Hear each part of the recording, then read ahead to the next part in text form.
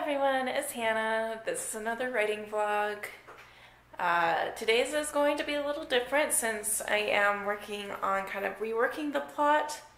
So I did some research earlier today while my other YouTube videos were uploading, and let me show you what I got here.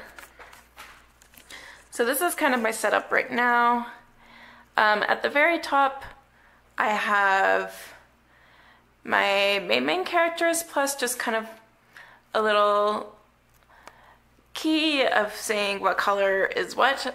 I decided after a lot of pondering and some research, I have mostly a romance plot with a lot of gothic themes in it, so I looked up plots for both romance plots and gothic plots, and I will post the links below from where I pulled these plot lines from. But I think what I'm going to do first is that I will take these plots and split them in between the two books. As you can see, I have these two little pieces of papers down here, and I'll start kind of figuring out the scenes, and as extra scenes are needed to be put in, I do have my little notebook there. And then I also do have, here it is, my original scene list, so I can also work off of this and incorporate it into all of this. Yeah, let's get going.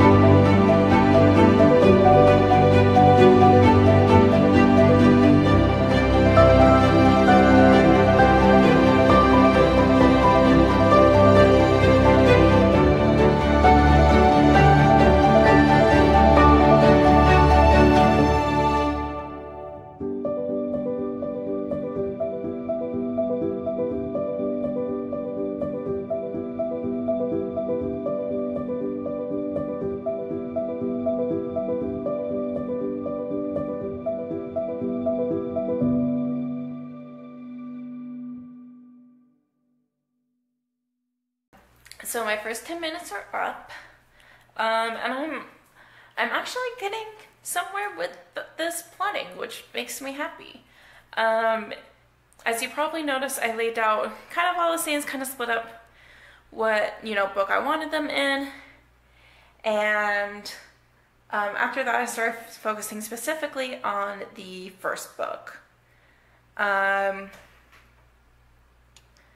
So let me show you how I did this. So this row here is my romance plot, and this bottom row here is my Gothic plot. So each of these things, here I'll show you this one. It tells me what act in that plot line it's in, what scene it is, what scene number it is in that plot line, and down here I have notes about what I think it should be or what it is. So that's kind of how I organize my scene cards. And then what I'm doing is that I'm just kind of going over each scene that kind of overlaps, or each scene, reading kind of what's here, checking my computer here, and then writing the synopsis scene up here. So that's kind of what I'm doing. It seems to be working pretty well so far, because now I can kind of see what elements I need. And now that I'm looking at this, I might not have to split it into 2 books. I don't know. You guys, I don't know what I'm doing. It's fine.